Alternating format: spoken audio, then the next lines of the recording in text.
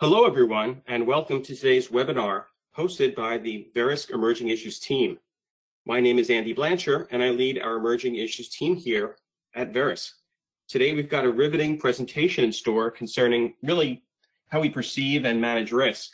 But before we go any further, I would like to begin with our policy statement.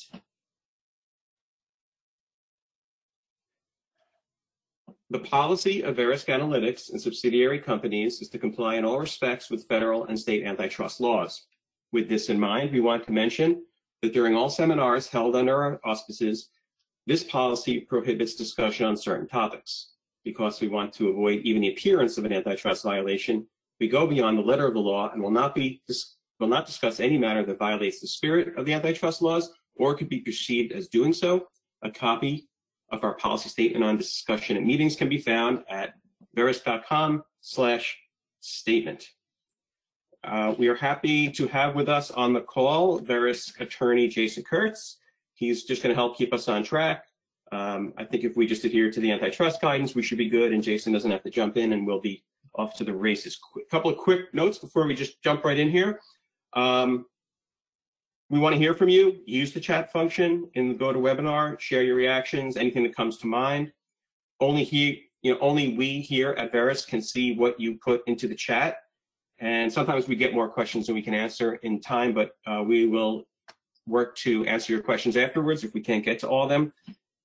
And one final note, our guest speaker has kindly agreed to run this presentation from the other side of the globe, actually. He's in a different hemisphere, in fact, coming to us from Australia. So just please understand that there could be a few minor lags in the advancement of slides, or maybe the audio is not matching up for a moment, but we should be able to make our way through that if you could just hang with us there.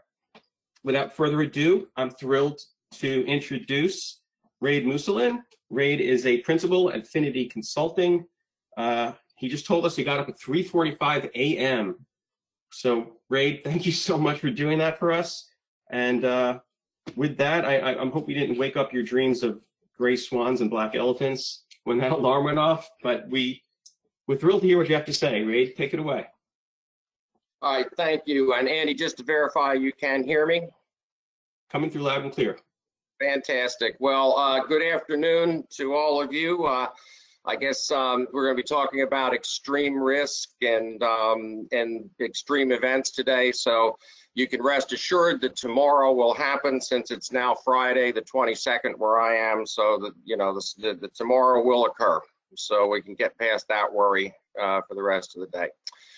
Well, thank you. And in this presentation, I'm going to try to introduce to you a number of ideas about extreme risk, which, even though I am an actuary, I will confess to that. I have deliberately kept numbers and graphs out of this presentation because it's meant to be a conceptual discussion that will throw a lot of different ideas at you, and hopefully a few of these ideas will trigger you to think about risk in a different way than perhaps you had before. And I'm going to use a lot of authors and historical events to illustrate some issues in risk management and risk perception.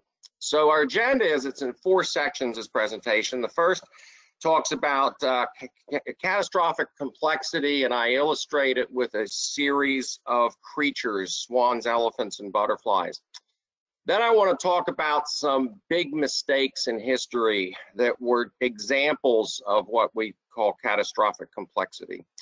I'll then talk about some gray swans to illustrate how when traumatic events affect our society, we often recover with better resilience and better systems. And then we'll close with just a couple of quick comments on how we can maybe do a better job in risk management to avoid these problems. So the first section, I'm going to talk about several authors, and the first is a quote from Taleb to talk about what a black swan is. And the second is, when I was in university, I studied Chinese history and actually worked in China for many years when I was working in Asia. And actually, you had to read the selected works of Mao Zedong. That's one of my textbooks from university there. That's why it's so bashed up. But he had a quote I always liked, which is, everything under heaven is in utter chaos. The situation is excellent. And we're going to talk a little bit about chaotic situations in the next few minutes. So don't expect to read this. This is just a picture of an article I'm going to talk about. But the first author I want to talk about is a guy named David Brooks. If any of you watch NPR, he's Brooks and Capehart, used to be Brooks and Shields. He wrote a really good book, which I really enjoyed, talking about how humans are social animals and about the way we perceive things. And he wrote an article after the Deepwater Horizon debacle called Drilling for Certainty, where he talked about this event as an example of the bloody crossroads where complex technical systems meet human psychology. And he listed 6 attributes of human thinking which often lead to disasters. And I'm not gonna read all these slides, but this particular list I want to read through because I think it's worth emphasizing a few points. How often have we let small things lead to enormous disasters? In this case, they had a blowout preventer that failed down under the ocean and the entire Gulf of Mexico was polluted. We allow ourselves to get acclimated to risk. How often do we worry about blood clots from a COVID-19 vaccine when indeed we cross the street every day with 100 times higher risk of injury or death? We place too much faith in backup devices. We match complicated systems with complicated governance. We have a good news bias in our thinking, and we are overcome by groupthink, which is just reinforced by things like social media. And Brooks concluded his article by saying that, we've got a world now where the potential for catastrophe is embedded everywhere. And he referred to that as catastrophic complexity. And I just always like that term because it so well describes our situation these days.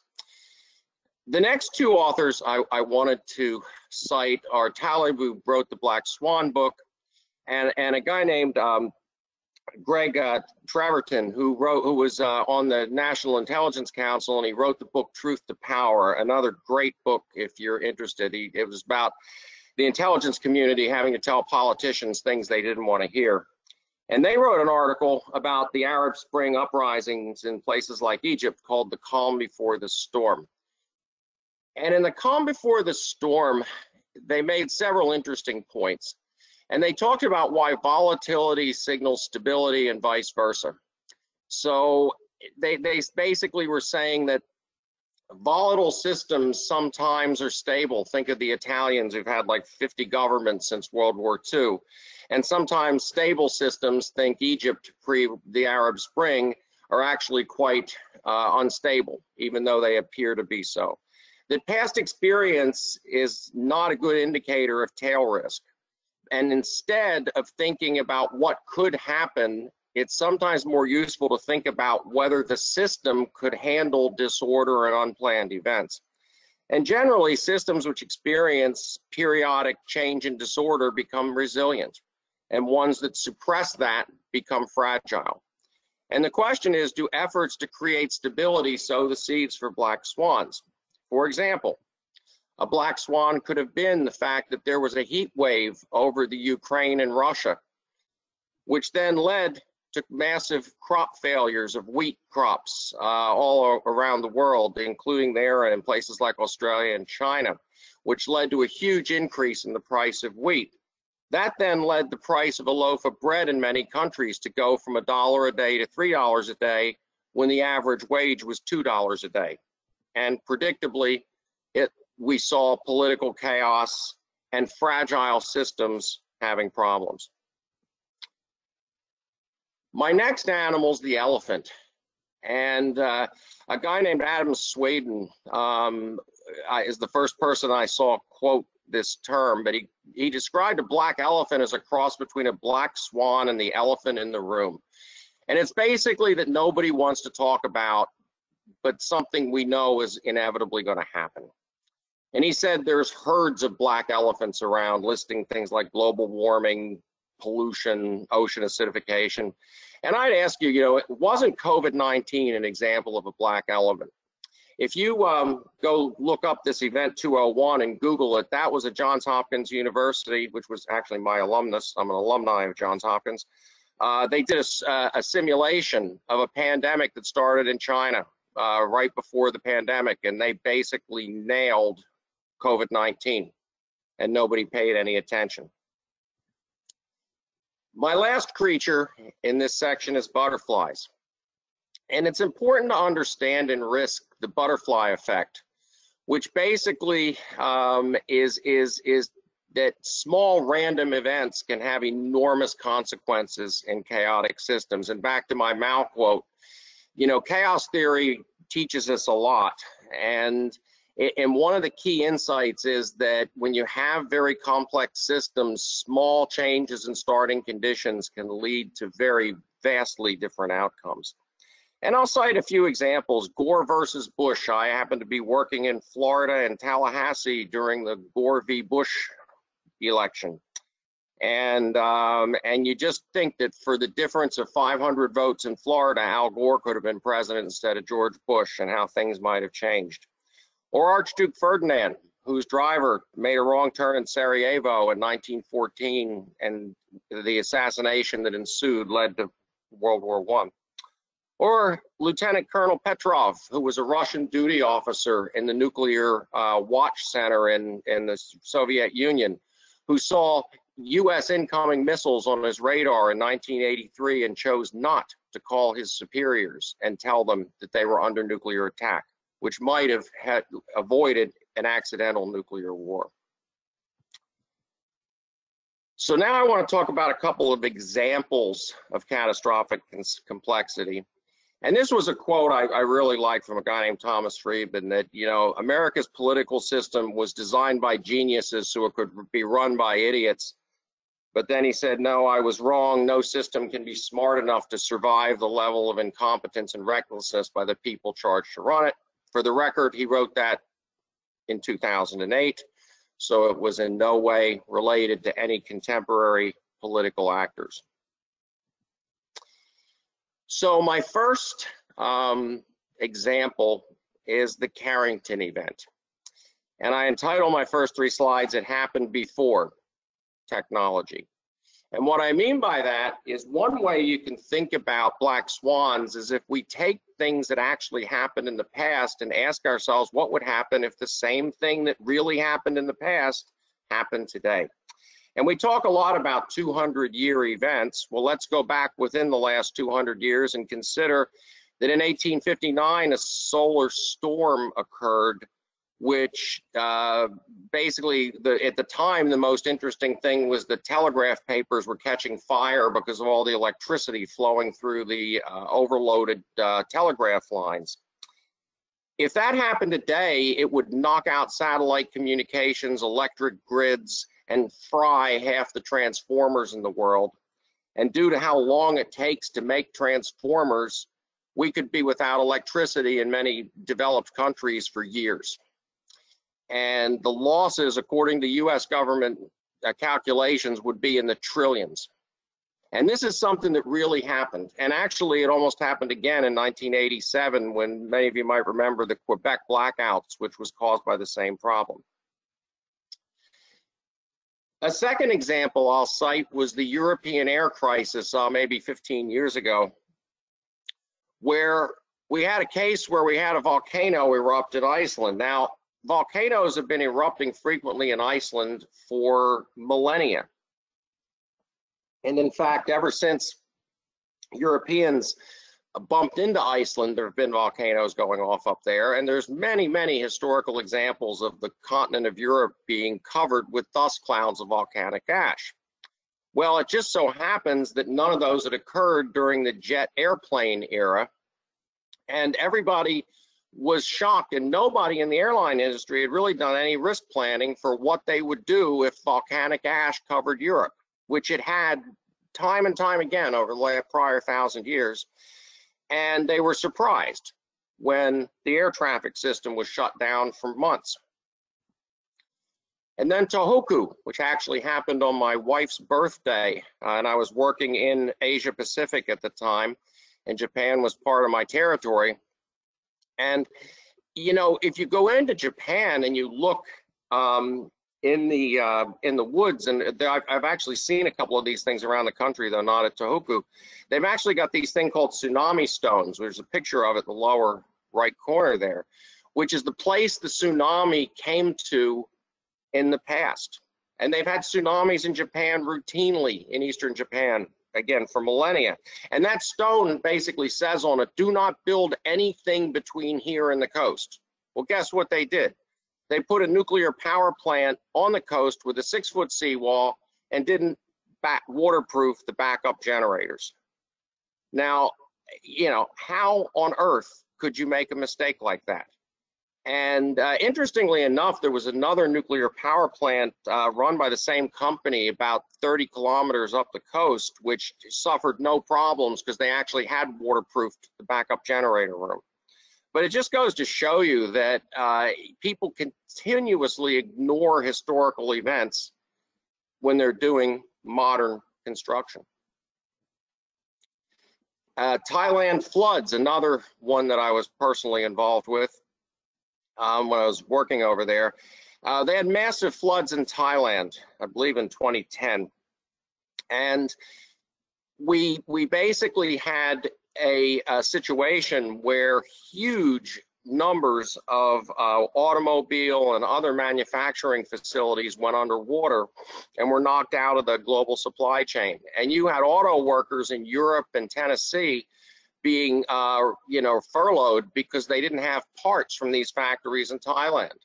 And I remember talking to one company that lost an enormous amount of money insuring one of those factories. And they said this was not on our risk radar. And I said, well, how's that possible? I mean, it's on a river in Thailand, mate. I mean, come on. And he said, well, our models didn't include Thailand, meaning their catastrophe models, because at the time there weren't any good flood models for Thailand. So people were insuring $3 billion factories on a river in Thailand in an unmodeled area. And that teaches us that just because risk is not modeled does not mean that it does not exist. And I'm sure I violated some English principles with too many knots in that statement. Coming to my current country, Australia, it's a good example of how managing one risk creates another. In the 1970s here, we had a massive flood in Brisbane. So we built these dams in Queensland to prevent another flood. And then, of course, once we built the dams, we figured we controlled the flood risk, and we then built hundreds of thousands of homes in the floodplain below the dams, because, of course, we now controlled the risk. Well, we had a prolonged drought. Then we had a La Nina. So during the drought, they filled the dam up because they didn't want to run out of water. So they took a risk control mechanism designed to control flooding, and they repurposed it to control drought. And then, of course, predictably, when the La Nina occurred, there were several large cyclones, huge amounts of rain, like a Hurricane Harvey situation in Houston. The dam overflowed. Billions and billions of dollars of losses occurred where the models said they never should have happened. The 1,000-year event became the 30-year event. And this illustrates the human factor and risk. You know, how do you model the behavior of the dam operators who just, you know, completely missed it on this one and ended up keeping a large army of lawyers quite happy for many years filing lawsuits? Hurricane Pam. Again, I've worked in a number of places, including Florida, as I mentioned, and we were subject to cyclones, or hurricanes, as y'all call them. And we had Hurricane Pam exercise, where we simulated a hurricane coming across eastern Louisiana, western Mississippi, and making landfall. And in this simulation, there were 500,000 buildings destroyed, 1 million people evacuated, levees failed, enormous problems in New Orleans. That was done in 2004. Guess what happened in 2005? Hurricane Katrina did exactly what the simulation said.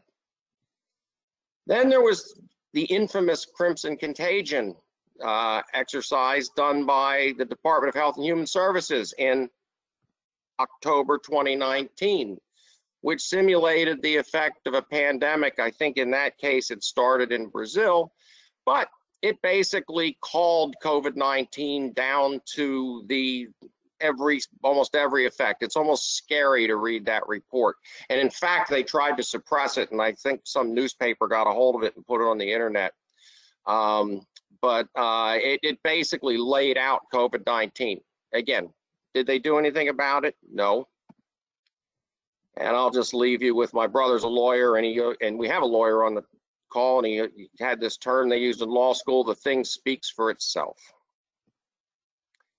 I talked earlier about becoming acclimated to risk. Well, think about the Beirut blast. They impounded a ship who didn't pay its port fees, full of ammonium nitrate. And then they stuck it in a warehouse and left it there for years while they argued about what to do about it. Everybody knew it was sitting there in the middle of Beirut. And guess what? They got acclimated to the risk. Then guess what? It blew up and leveled most of the city and took out a large chunk of the country's food supply. So, what do you learn from this section? And I guess, these events and many others illustrate some things you should think about risk management. Our world has become complex, interdependent, and it's very difficult to extrapolate what could happen from past events. We're great as actuaries at taking the last 20 years of data, torturing it to death, simulating it 10,000 times, and then thinking we understand the tail risk. But in fact, if you just look back in recent history and ask yourself a simple question, what would happen if that happened again today? You would have seen Tohoku. You would have seen the air disaster in Europe. You would have seen several things. You could have taken the 1918 pandemic and played it forward just as they did and seen what we're living through in COVID. So I think, the lesson for me as an actuary and modeler is that, we often become too comfortable with our modeling and ignore risk that falls outside our models. And we forget about the human factor, like those people running the dams in Queensland who let them fill up and then they weren't fit for purpose when the rains came. But, to give you some hope, as we'll see in the next section, we do seem to have a remarkable capacity to adjust to this risk. So I want to give you some examples of how we've fixed it. So I always like this Confucius quote too from my Chinese history classes: study the past if you would define the future. So let's look at some past debacles. The gold standard, when President Nixon took us off the gold standard in 1971, prior to that, exchange rates were fixed. So basically, a British airline, Laker Airways, paid for planes in US dollars and bought jet fuel in US dollars, but sold tickets in UK pounds and never thought twice about what would happen if the exchange rates changed. And they're just one of a huge number of companies that got caught out when the exchange rates suddenly adjusted and were either forced into bankruptcy or serious problems. And we developed out of that new tools, which we think of as just commonplace today: foreign exchange hedging, ERM, currency options, derivative markets. The 1970s oil crises. I remember when petrol was 25 cents a gallon, and I had a Pontiac Bonneville, got about 6 miles a gallon. And that was unfortunate when we had a oil embargo in the 1970s and created a massive shock to the system. And it eventually led to a large bout of inflation.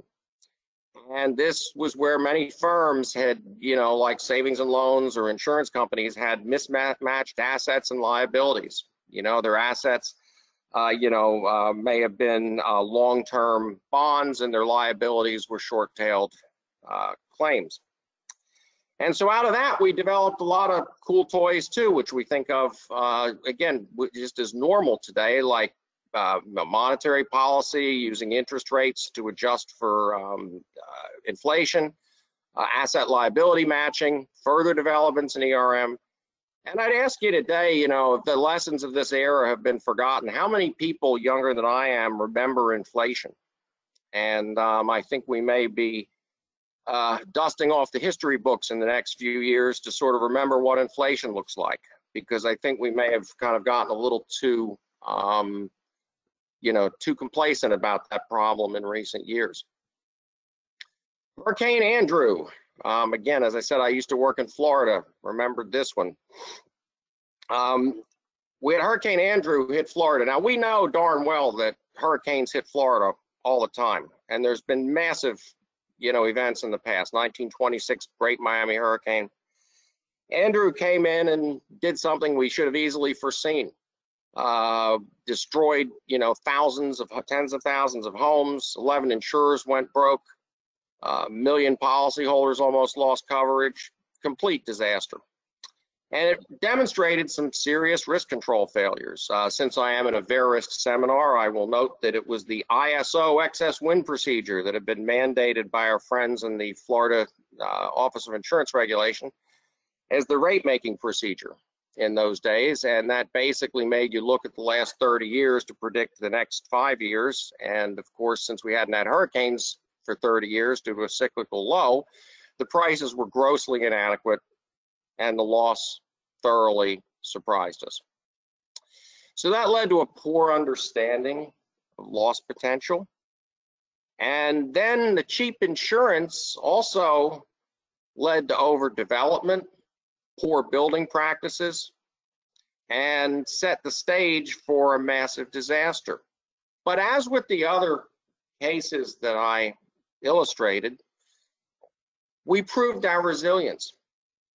The government put in new regulatory structures, formed the Florida Modeling Commission to allow catastrophe models to be used, formed the Florida Hurricane Catastrophe Fund, Citizens Insurance, strengthened the Guarantee Fund.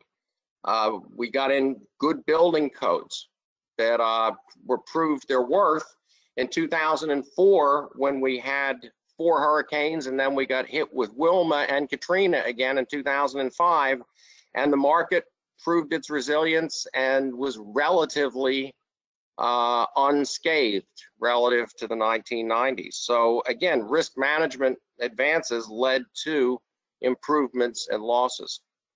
So that's, again, a good lesson. Once again, a big event happens, you learn from it, you do something to mitigate the risk. The World Trade Center, 9/11. We all remember that terrible day.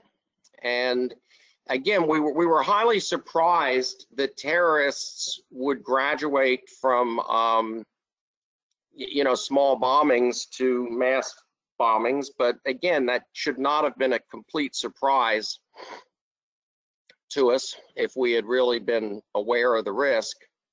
And you know, I remember the days when you could walk through to an airplane off the street with no security and go back and sit in row 43 and light up a cigarette on the plane.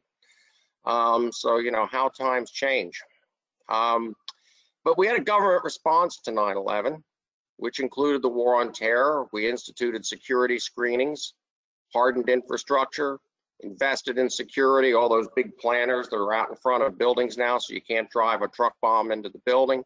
We created insurance risk pools like TRIA, Pool Re in the UK, ARPC here. And we improved risk management significantly through terrorism models, policy wordings, new pricing techniques. And there's actually now a, you know, pretty robust terrorism reinsurance market in globally, because we managed the risk, we controlled it, and the market recovered. The global financial crisis of 2007, 2008, where we allowed exotic financial instruments called CDOs to be let loose like a virus on the financial system. which triggered a lot of issues like a housing bubble, etc.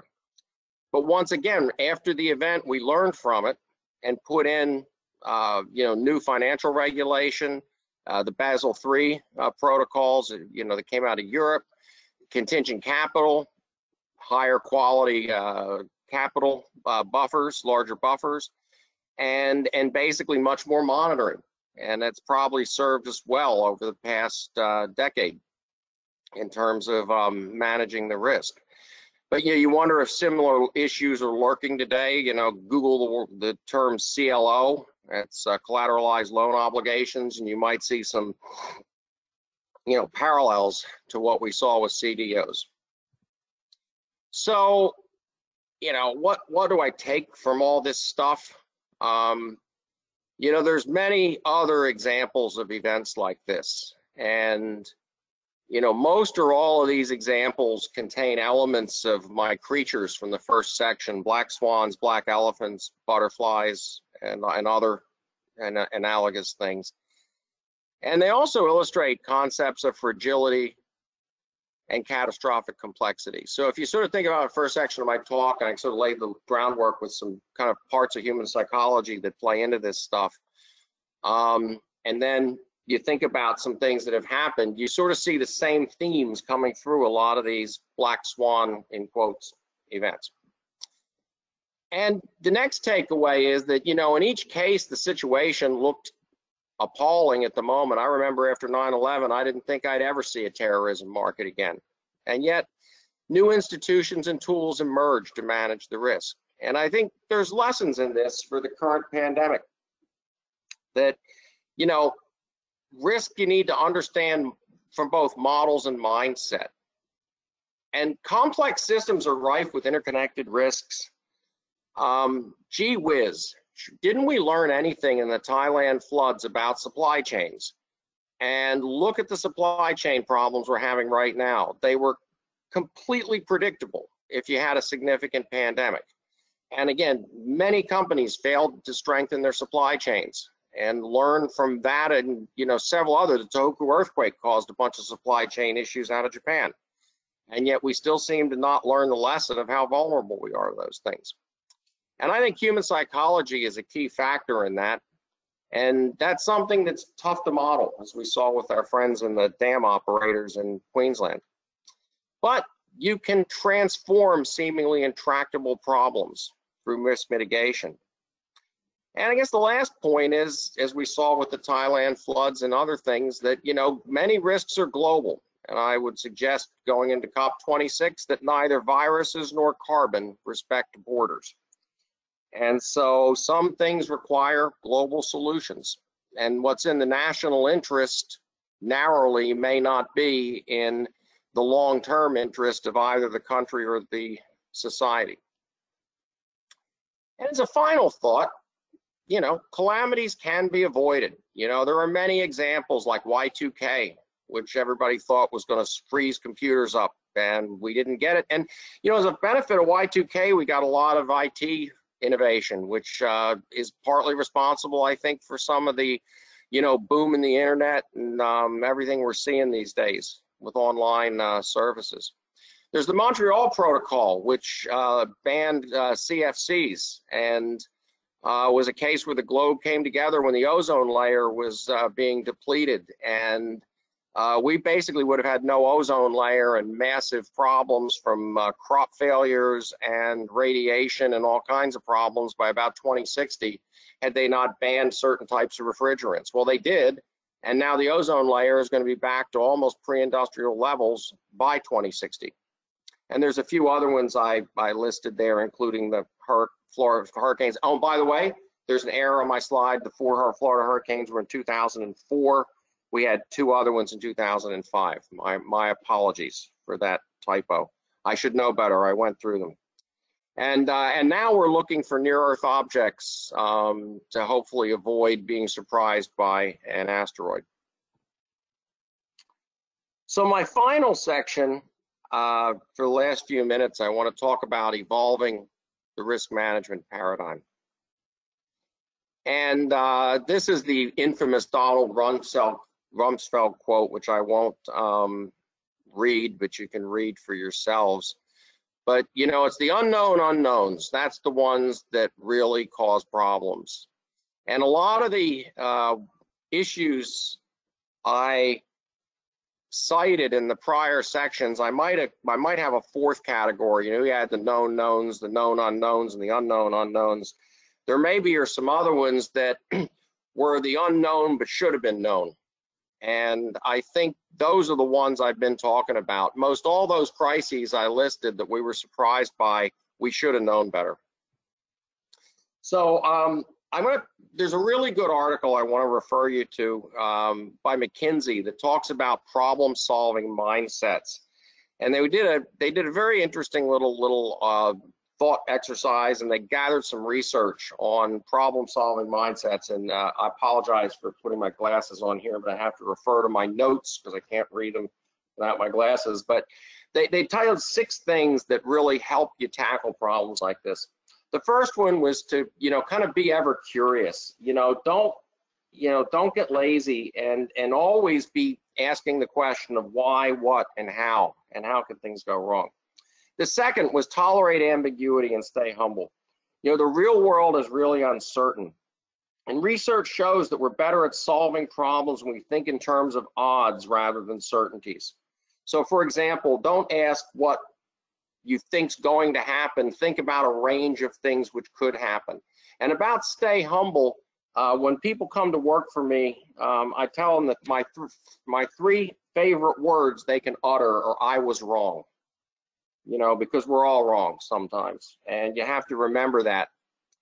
Take a dragon's eye view, which basically dragonfly eyes. Dragonflies have massive compound eyes that can simultaneously see 360 degrees around them and can see multiple things at once. And that means, you know, look around, you know, take a wide view of things.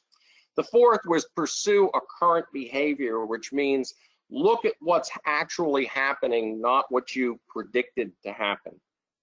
Number 5, tap into collective intelligence and the wisdom of the crowd. You know, crowdsourcing can be a powerful tool to understand what's going on. And as perhaps I tried to do today, you know, do show and tell, use examples, use pictures. Try to lead people to think better by showing them, telling them stories.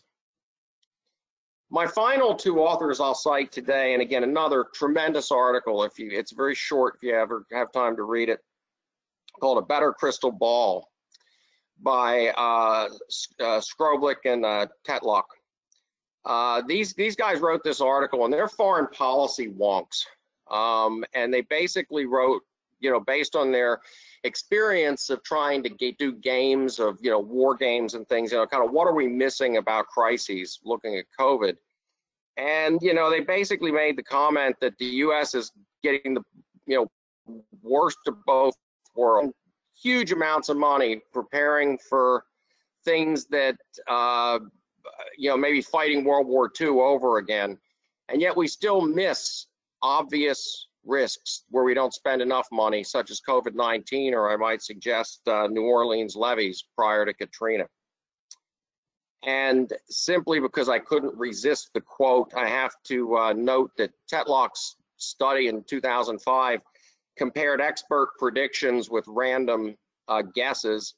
And he said that, you know, a lot of times experts had trouble outperforming dart-tossing chimpanzees when it came to predicting global events. No insult intended to chimpanzees here, but I like that term, and I often use it with my staff of actuaries when they get it wrong. He talked about hedgehogs versus foxes, which are, basically people who are always sure they're right are often the worst predictors. And it's usually the ones who hedge their bets and who are unsure that often fare much better.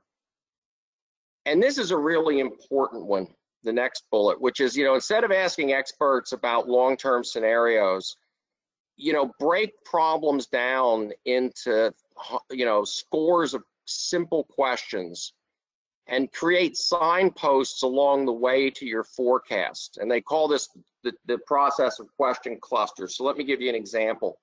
If we say we're going to hit net zero by 2050 using the current COP26 as just a random example, we should not have a scenario that says we're going to get to 2050 net zero, we're going to do this, that, and the other in 2050. We should instead be saying, well, if we do that by 2025, we're going to pass a law that says we're going to phase out internal combustion engines by 2035. By 2029, we're going to begin to put charging stations all over the interstate highway system. By 2031, we're going to have improved battery technology, and so on and so forth.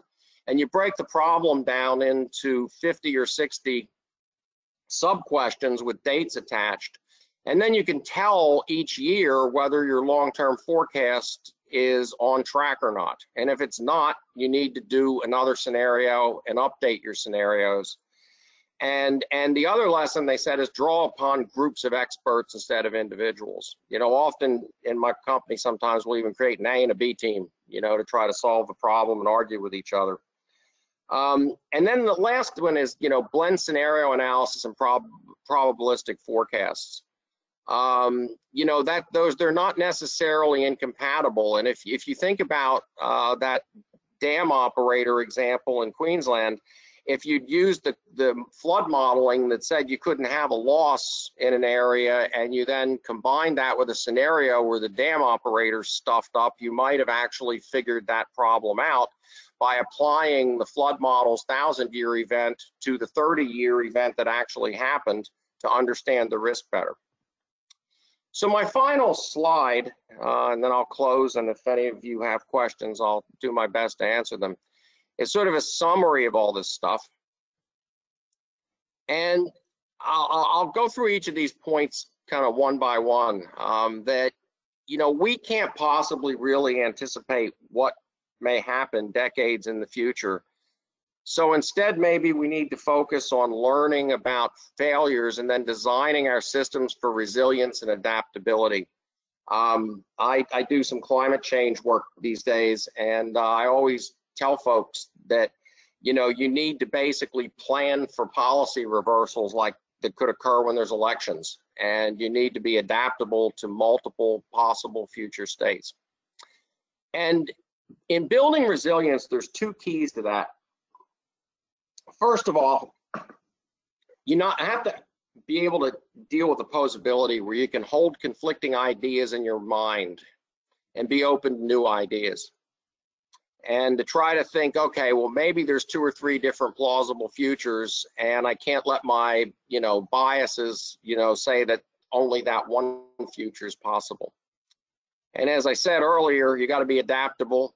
Do not fear the words, "I was wrong" or "I've changed my mind." Good forecasters utter those words frequently. Study history. Think about how new technology is affecting stuff that's happened time and time again in the past. Think stochastically. There is not one certain future, there are multiple futures, and you need to think about them in that way. From Mr. Brooks, we remember that we need to develop new skills to deal with catastrophic complexity in human psychology. From Taleb and Traverton, understand why volatility can actually signal stability and vice versa. From McKinsey, adopt that 6-step problem-solving mindset. And from Skoblik and Tetlock, use clusters of sharply defined questions and break down your scenarios into small, bite-sized, clear questions instead of grand, simplistic future states. With that, I will close and turn it back to Andy to ask any questions. That's me. There's my contact details there. If you want to get a hold of me, I'm happy to talk with you or answer questions, and it's been an honor speaking with you today. I think there is, oops, that's probably too early. I shouldn't have put that on yet. So I'll leave it there. And Andy, I'll turn it back to you. Wonderful. Thank you, Rade. Great stuff there. I did see a question come in, and it kind of made me think about what you talked about David Brooks and imploring us to develop new skills. And I was wondering if you had thoughts in terms of maybe not just new skills, but new technologies like artificial intelligence and how we might be able to leverage those in grappling with this world of changing risk. Oh, that's a great question, and really our artificial intelligence and actually I've been privileged in the firm I work with now. We've actually got some artificial intelligence experts that build these like neural nets to try to process data, and that can be a fantastic tool to help us better understand the complexity around us. I mean, the biggest problem I think we've got with some of this stuff is that the systems that we are trying to manage risk in have become so complex that it's really hard for any one person or even group of people to really understand all the complexities in that. And certainly big data and machine learning can be powerful tools to help us understand that. But once again, we've got to be careful. And no, I'm not a, although I love movies like, 2001 and the Schwarzenegger Skynet Terminator series, I'm not worried about the, robots taking over the world. But I do worry about us becoming over-reliant on things like AI and machine learning with big data to the point at which we just miss the obvious, because we don't initialize our models correctly, and we don't actually, we kind of over rely on those models and don't blend those models with sense checks, common sense, and an understanding of history. Wonderful, thank you. We do have another question that I wanted to just toss your way. This is kind of broad, just giving a heads up. How should underwriting risk management teams approach resiliency in developing risk management practices going forward? That's, again, a really good question also. And look, I think underwriters and risk managers, really need to take a step back and try to think about, not only what do we think's going to happen, but what could happen. And then again, taking a page out of some of the last part of my presentation, where they talk about the value of crowdsourcing and experts. I often, one of the things in my company now, we have 200 employees in our firm, and we've got this Slack chat channel, and we'll just throw a question out to the 200 people, including the new grads, when we're working on a problem, and just sort of see what answers we get back. What do you think could happen with this? Or what do you think? And you'd be amazed at how many times, somebody who, graduated from uni 6 months ago comes up with the right answer when the, older guys in the firm like me missed it. And so I think, getting, socializing problems to larger groups of people when you try to ask what if and what could go wrong is important. And I think the other really big thing to do is to try to understand the range of uncertainty around things. Like, again, I do some work in climate consulting, and people come out with these forecasts that in 2050, we're going to have 12% more hurricanes. Or, if there's or some other thing like a terrorist attack that's going to cause, $38.7 billion worth of damage in Seattle, or some other ridiculous thing. You got to understand that there's a range of uncertainty around a lot of this stuff, and that, you don't only need to ask about, what do we think the estimate of the risk is, but what's the range around that estimate? And that's a question we often fail to ask. And I think for underwriters and risk managers, if your actuaries come in, and again, I'm one of them, so, you can blame me. But if they come in and tell you that, the answer is 13, then say, well, 13 plus or minus what? Because often we get a false sense of precision from answers that look precise but are actually quite mushy. And understanding the, sort of relative confidence or lack of confidence in the risk assessments you do is almost as valuable as looking at the risks themselves. And I don't know if that answered your question, but it was my best attempt. Sounded good to me. This next, well, actually, I've got a few things. Let me start here. And this might be a little specific, so feel free to generalize. But how do you prevent the series of decisions that brought about the Deepwater Horizon event? Yeah, well, that event has been dissected a lot, and I'll confess I'm not an expert in it, but I'll take my best shot at it. If you think about the cascade of failures that occurred there, probably the biggest one was that there's actually a transcript of a risk management meeting they found from I think it was BP. I can't remember who managed that thing. And basically they said, well, we don't have to worry about any risk planning on what happens if there's a blowout at this well, because we've got this new fancy blowout protector down there a mile under the water that will stop it from happening, so let's not worry about it.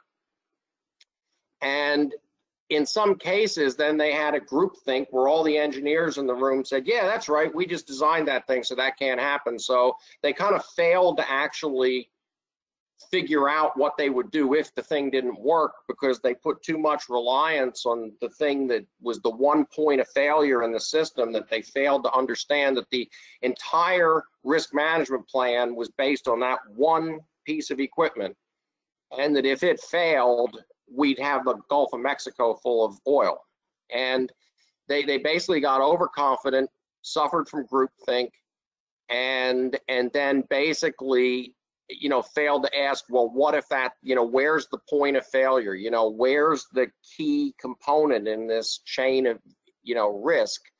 And again, if you look at the Thailand flood thing, we had the same problem. There was all of the production for this. There was a guy told me he's from Switzerland, I know, and he said, this German auto plant had to shut down because the paint that they used in these Audis or whatever they were making, the only place the pigment came from was Thailand in this factory. So when that pigment was not available, they couldn't make their cars, the whole bloody car, because of a paint that they couldn't get their hands on out of this auto factory. And again, it's another example like Deepwater Horizon, where you had a whole chain of risk managers all over that thing, and there was one point where if that failed, the whole thing fell over. And they failed to really identify what that point was and manage it. And so I think you can draw lessons from these things about, you need to be able to, identify where is that key point of failure in your system and try to manage it. Yeah, it sounds like in those examples there weren't any real redundancies or backup plans. Well, no, there were for about 83 of the risks in the risk register. It's just the 84th one they didn't have a backup plan for, and that's the problem. And that might quickly be another thing that they pointed out, was that sometimes we have governance systems that are too complicated for the system. So we go out and put a risk register together with 5,000 things in it, and we fail to ask ourselves, what are the 3 or 4 key things that if they went wrong, all the other stuff doesn't matter? And so they probably had massive numbers of risks that they micromanaged, but they missed, the one point where if that failed, the whole thing went to, what. Right. All right. So I know we're coming up on the hour, but I'm gonna give you a tidbit that we got from the audience. It's not a question, Rade. Maybe it'll help you, and then I'm going to turn it into a question. So one person said that you might enjoy a book by Tetlock called Super Forecasting. I don't know if you'd read it or not, but I've heard of it. I have not read that book, so thank you. I'm going to take a note of that. Thank you. Go ahead. And I'll send you the spelling of the name later, so you can take a look. Okay. And then I'll turn it around. And somebody wanted to ask you if you had any articles or books or websites to maybe to do some additional reading on resiliency that could help some of their underwriting teams. Oh, that's a good question. If you will contact me, I will send you a couple of links to a few decent articles on that. But okay. I can't remember them off the top of my head. It is rather early and haven't had enough coffee yet. But if you will just send me an email at that address there on the screen, I will get back to you with a list of some links. They exist. Very generous. And I'll send you that link as well. Rade, yeah, we're coming up on the hour, so I just want to really thank you. Great stuff today. Please, refill that coffee cup or just go back to bed.